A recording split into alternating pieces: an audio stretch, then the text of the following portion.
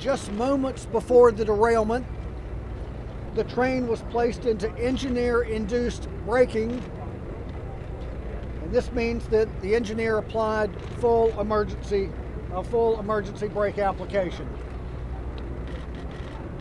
Maximum authorized speed through this curve was 50 miles per hour. When the engineer-induced brake application was applied, the train was traveling at approximately 106 miles per hour.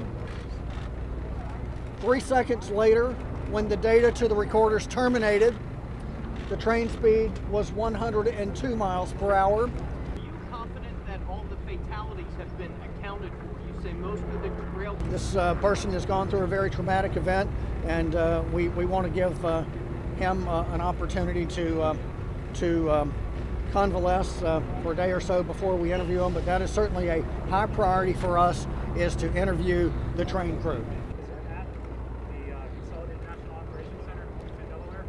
Amtrak, throughout a good bit of the Northeastern Corridor, has a system called Advanced Civil Speed Enforcement. That's called ACES. ACES is installed throughout most of the Northeast Corridor for Amtrak. However, it is not installed for this area where the accident occurred, where the derailment occurred. 106 miles per hour on the speed. How long did it take you to get up to? It's on our most wanted list. Congress has mandated that it be installed by the end of this year. We are very keen on positive train control. Based on what we know right now, we feel that had such a system been installed in this section of track, this accident would not have occurred.